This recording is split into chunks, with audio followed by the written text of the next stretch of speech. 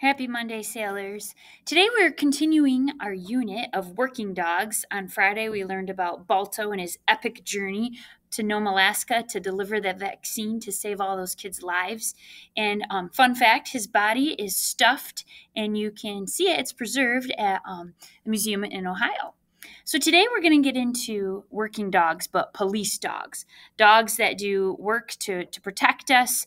And our article today is dogs versus terrorists. And so we're going to open with an anticipation guide, and then we're going to do some pre-reading. So just take a picture walk and look at some of the fun pictures and captions that are included with our article. And then you're going to see kind of this awesome canine takedown. This dog is like, not today, and literally busts through a driver's window and takes down this guy who's led the police on this police chase. And then we're going to read just the first 3 sections of dogs versus terrorists. So not the whole article, just the bit, and we'll pause and we'll do some reading work on a reading guide as we go through. So no homework for you today, but let's go ahead and open up our document. It's called Dogs versus Terrorists in Google Classroom, Dogs versus Terrorists Anticipation and Reading Guide. And so, got the fanged terror right there waiting for you when you open that up. So I will pause and find this piece, please. All right, and we're back. Dog versus terrorist. So we're about to read this fascinating true article about canines and law enforcement. And I think that would be such a cool thing to be a handler and to have your colleague, your buddy, your coworker be a dog. How sweet is that? So let's respond to these items below just to get your pulse and just see what any prior knowledge you might have and some things that might surprise you before we read. And I know some of you have German Shepherds, have Labrador Retrievers, have some really cool dogs that are Border Collies, Shepherds that are very intelligent, very strong, and that historically have been used as working dogs on farms and in the military. So number 1, true or false? Some dogs' jaws can deliver 750 pounds of pressure. That is enough to chew through steel. 750 pounds of pressure. So right next to it, put a T if you think it's true, or an F if you think it's false. All right, and then we'll go over the answers for each section. Number 2, dogs can smell cancer. Can dogs smell disease? True or false? And number 3, police dogs do not live with the human police officers that they're partnered with. They do not live together. And finally, 4, dogs have been used in wars to transport medicine and to relay messages. So true or false, 1, 2, 3, and 4. I will pause, and then we'll go over the answers. All right, so number 1, that is true. Dogs can bite down through and sometimes deliver a bite that's 750 pounds of pressure, which is it's quite terrifying. Dogs can smell cancer for number 2. And police dogs, so number 3 is false. Police dogs actually live with the human police officers that they're partnered with. So their work day continues on into the personal life there together. And number 4, dogs, they have always been used. They've always been part of human history and human life in wars, in work, and farming. But yes, they've been used in wars to transport medicine and even to relay messages. So let's go down to the next little section, get your pulse on these. Multiple choice. So this is a question. A dog sniffs with short breaths, and they can take in as many as how many breaths per second? Per second. 5, 10, or 20? Take a think there. Decide. You can just bold or highlight the best answer, A, B, or C. Number 6, in the past year, how many patrol dogs have been killed or injured in the line of duty? Okay, put your best answer there, 0, 15, or 4. All right, I'll pause, get your ideas going for number 5 and 6. So number 5, this seems crazy, but they can get their little sniffers going, and they can take in as many as 10 breaths per second. So 5 is B, and in last year, there have been 4 patrol dogs killed or injured in the line of duty. And fill in the blank, 2 breeds of dogs that are used in law enforcement are. So what kind of dogs do you think are commonly used in law enforcement that make good police dogs? And number 8, detection dogs. What are some of the things that they have to sniff out? What 2 items? Okay, so come up with your ideas there, and we'll go through the answers. Okay, German Shepherds and Labrador Retrievers are commonly used in law enforcement, although there's other dogs too, but those are the big ones. And detection dogs, they are used to sniff out explosives like bombs, like in subway stations or in big cities, or they're on hand at like big festivals or events in different places. and also drug sniffing dogs. And we used to bring the dogs through the middle school and sniffing around lockers and looking for drugs. And so those are the two things that they're trained to do. And so at this time, I'm going to invite you to go ahead and find our article. So it's posted. You can also, if you're looking at our slides, you can get it from here. Dogs versus terrorists. So you let this baby load, and it's not hugely long, but we're just going to divide it into two parts. Part 1 today, part 2 tomorrow. So I will pause and go ahead and find dogs versus terrorists, but also keep your document open that we just worked on. Okay, when you have this thing loaded, you can see a lot of awesome text features. We have our title, we have a little intro blurb right here, which is kind of cool. And you see a dog at a subway station and a dog with his handler. And then this is really cool, how a dog finds a bomb. It takes you through the 6 steps. So here's the first 3, and then the second 3, the last 3 are on the next page.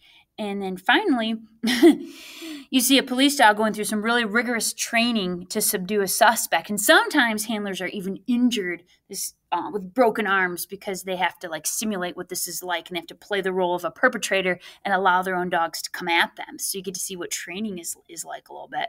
And then what can a dog actually smell? So you're going to do this as a crew. What I'm going to do is I'm going to pull up this slide. And this has some different steps, and then I'll just allow you to handle this as a crew. And the first one, I would like you to read the first page. Just open up the first page. Just view it, not read it. Just view it. There's not much to read. Based on the title, tell your side partner, what do you think this article will be about? I will pause. So look at the title. Chat with your podmates. What do you think our article will be about based on the title? Go for it. All right, moving into number 2, teachers have a student read the introduction on the first page aloud, the part that just says, in post 9/11 New York City, have a student read that aloud, and when you're ready, continue on. So as you can tell, in a major city like New York, the subway, it could be a potential target for a terrorist. There are 5 million passengers at any given time on the subway, and it's an awesome job for a dog. Okay, let's go to the third thing we're going to look at. I want you to look at, just viewing these last couple pictures, just talk about among your crewmates, what kind of work do you think that police dogs do? What kind of work do you think they do? All right, teachers, next thing is we need 6 students, each reading a short little section of how a dog finds a bomb on pages 6 through 7. So go through those steps. And you can go scroll down. It's on the bottom, 1, 2, 3, and then 4, 5, and 6. So I have 6 readers read those little captions along with the pictures for how they do bomb detection. Go for it. Okay, and our last 2 for our pre-reading work, page 8, we need somebody to read this caption. Check this out. Would you want to have the job of training police dogs? So scroll through here. Go ahead and have somebody read that caption, and then as a crew discuss or get your pulse with your crew. Raise your hand if you would be interested in training police dogs, knowing this is the type of work performed. Go ahead, have a reader read that. Heck no, that'd be terrifying. I do not think I would want to train police dogs. That's just me. I would not want, 200 pounds of raw fury and terror coming at my arm. But I'm glad people do, because I think canine units are awesome, and these service dogs are so cool. And lastly, let's go to our final page. What can a dog smell? And what surprises you the most on this page? They can smell cell phone batteries, bed bugs, they can smell cancer, tree fungus, and they can smell people trapped in wreckage. Besides drugs and explosive, these are all of the different things that dogs can smell. Okay, thank you for going through that pre-reading work with us. We're about to read the article, but I would like teachers to click on the link, the clip. This is a pretty cool clip that shows a canine that took down a pretty famous takedown in the line of duty. So go ahead and enjoy this just a couple minute clip, and you can see him bust through the driver's side window to go for the attack. Go for it. I will pause, enjoy that clip, and come back. Awesome. So here we go. We're going to read just the first 3 sections of Dog versus Terrorist. So scroll down, make sure you're on the reading guide here. You see this little guy in his bulletproof vest. So on patrol, as we read section 1, these are some things you're looking for. Law enforcement dogs, they are fierce and they are intimidating. What are 3 details that support this idea that they are both fierce and intimidating? And then I just love how the author writes this. Yes, it's informational, it's a nonfiction piece, but that doesn't mean we can't have rich, colorful, fireball word choices, especially verbs. So I want you to grab 2 powerful verbs from just this first section. An example is like rushing, right? Like attacking. Okay? So how do we know they're fierce and intimidating? And what are some power verbs as we read? So I will read section 1 to you, and then we'll go into section 2 right after that. But you're looking for fierce and intimidating and also power verbs. So here we go. So you can scroll and roll onto page 6, and we're right here. As you read, think about what makes dogs effective in law enforcement. Here we go. On patrol. It's a hectic Wednesday morning at Times Square, the busiest subway station in New York City. Thousands of commuters are rushing to work. A new team from the Transit Canine Unit is just arriving. The team has 4 police officers, each paired with a dog. Large, pointy-eared, powerful, these dogs make people nervous. On subway trains, they stare at passengers with unswerving intensity. Every time the train doors open, they pivot to scan the crowds on the platforms. Each dog weighs close to 200 pounds. Their jaws can deliver 750 pounds of pressure, enough to chew through steel.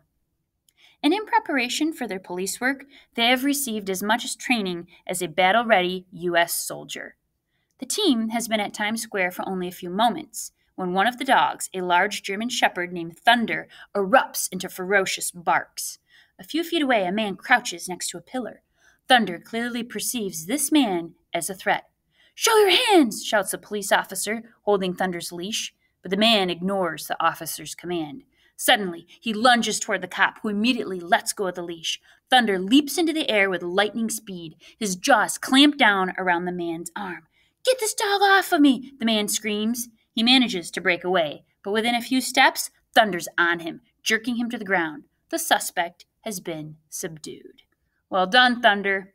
All right, so this little section here has got some amazing action verbs, so find 2. And also, what are some great details that we can tell that police dogs, they're intimidating. They're fierce, okay? It can be about their jaws and the pressure. It could be their weight. It can be what they do. I will pause and go ahead and answer questions 1 and 2, and when you're ready, you can continue on. All right, so we're going to go to section 2, a natural super soldier. We know Thunder is. What are 2 different roles dogs play in the New York City Police Department? That's what we're looking for as we read. And then some evidence to support that dogs, they're just natural for this kind of work. They are natural super soldiers. They are made for this kind of work performed. And when we think about dogs as pets primarily, but no, they're intense and they're ready for this kind of police work. So let's go to natural super soldiers, that section. And we continue. A natural super soldier. Dogs serve in 2 roles within the New York City Police Department. Some are detection dogs, trained to sniff out explosives and drugs. Others, like Thunder, are patrol dogs, which hunt down criminals. Patrol dogs have one of the most dangerous jobs in public life. In the past year, 4 have been killed or seriously injured in the line of duty. They are also strikingly effective. Sending in jaws and paws intimidates even the most hardened criminals. In 2010, one subway station on Lexington Line Avenue was hit by, scroll down, 20 muggings and thefts in a matter of months. Once a canine unit began patrolling the station, the number dropped to 0. As a species, dogs were made for this sort of work. No other animal so diligently aims to please humans. A good dog is a natural super soldier, strong yet acrobatic, fierce yet obedient. It can leap higher than most of us and run twice as fast. Its eyes are equipped for night vision, its ears for supersonic hearing, its mouth for subduing prey. But a dog's true glory is in its nose. Dogs can detect just a few tiny particles of a substance, like a fleck of a cookie crumb at the bottom of your backpack. Just as astonishing is a dog's acuity, it can identify different substances within a scent, like the spices in a soup. How? A dog sniffs with short, sharp breaths, as many as 10 per second, drawing the scent deep into its nasal cavity. The receptors there are 100 times denser than in a human and can pick up on a wide array of particles. Drug smugglers often try to mask the smell of their shipments by packing them with coffee beans or air fresheners or sheets of fabric softener. but it takes more than that to fool a dog. Paul Wegener, a behavioral scientist at the Canine Detection Research Institute at Auburn University in Alabama, conducted a test to prove it. He flooded his lab with different scents and then added tiny quantities of different illegal drugs. In one case, the whole lab smelled like a Starbucks, Wegener recalls, but the dogs had no trouble homing in on the drugs. They're just incredible at finding the needle in the haystack, Wegener says. Okay, so when you go back, we learned that there's two different types of roles they serve in the police department. Some are detection dogs, and they sniff out explosives and drugs, and others, they hunt down criminals. So patrol dogs versus those who actually go after and subdue criminals. So check that out on your document, the two roles they play. And then how are they natural super soldiers? So go back, I will pause, but talk about their scent, talk about their night vision, their speed, their trainability, being really obedient. Okay? So I will pause.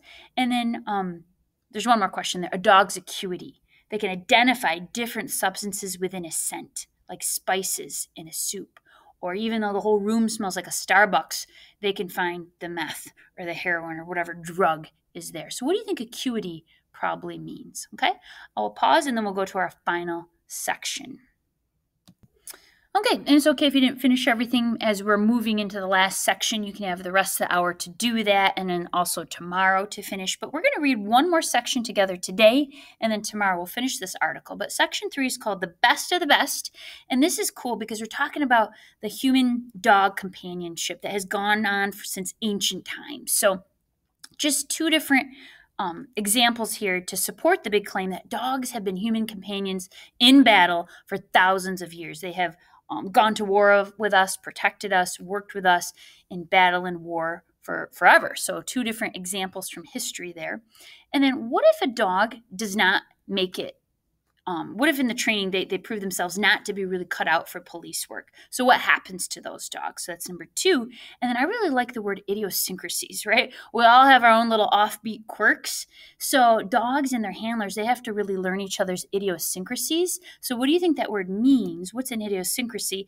And then your pet, if you have one, a cat, dog, whatever, guinea pig, what are some of his or her little idiosyncrasies? And if you don't have a pet, what are some of your idiosyncrasies or some of your friends' idiosyncrasies? So cool little quirks, tics, habits, behaviors that you have that make you who you are, unique. And the last question today, why is careful cop dog training important? So the police invest so much money into their canine units and careful training. Why is that really important? Okay, so let's go to our final section, best of the best, and we continue on. Okay, the best of the best. Police dogs are heirs to an ancient and fierce bloodline. For thousands of years, dogs marched into battle with their human companions. The great mastiffs and sighthounds of Mesopotamia wreaked havoc on the battlefield. Dogs ran with Attila the Hun's hordes and wore battle armor beside the knights of the Middle Ages. In 1495, when Christopher Columbus sailed to what is now the Dominican Republic, he brought greyhounds that could run down an enemy and rip out his guts. During World War I, Germany fielded 30,000 dogs and used them for everything from transporting medicine and wounded soldiers, so scroll down, to carrying messages between the trenches. The German Shepherd, first registered as a breed in 1889 by a former German cavalry captain, was favored during the war for its intelligence and steadiness, as well as its power. So if you want to pause and go ahead and put in some historical examples of how dogs have always gone into battle with us, that would be really cool. So just 2. And what different times? They talk about World War I, they talk about Mesopotamia, they talk about other times in history. So go ahead, I'll pause there and let you answer number 1. All right, continuing, dogs that don't make it for police work, idiosyncrasies, and then dog cop training. Here we go. Today, a variety of breeds are used in police work. Labradors, for instance, are superior sniffers. German Shepherds are preferred for patrol. Regardless of their breed, almost all American police dogs are imported from Europe. They come mainly from Germany, where dogs have been carefully bred for centuries. Once in America, they receive a year of intense training at one of several canine training facilities around the country. Those that don't make the cut in training usually become service dogs, such as guide dogs for the blind. Only the most gifted are recruited to work for the New York Police Department.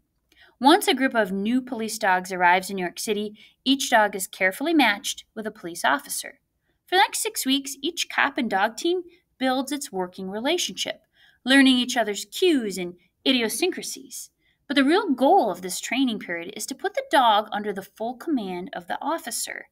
An officer who loses control of his or her dog in a chaotic environment, like a New York City subway station, risks disaster. These dogs are inherently aggressive, and if they go too far, someone could get injured or worse. This is the hardest part of canine work. Being able to put on the emergency brakes on a dog that is capable of biting through human bone. So the dog can kill, right? It's trained to subdue somebody, to attack, to go after it, but they have to be very obedient and they have to learn all the cues. That's really important, or somebody could die and you could have an unintentional accident. So to close our work today, you're just going to be working on section 3, best of the best. And I want you to put what happens if they're not good for police work. What does the word idiosyncrasies probably mean? What are some of your pets' idiosyncrasies or some of your own? And why is this careful cat dog training so important? All right. Tomorrow we're going to watch a really cool video about military dogs and training and how much the United States military invests into our dogs of war who have become heroes. And there's even they get military honors and funeral when they die in duty. So I'm going to give you the rest of the time to go ahead and finish your responses for sections 1, 2, and 3 on our reading guide. And I look forward to our work tomorrow.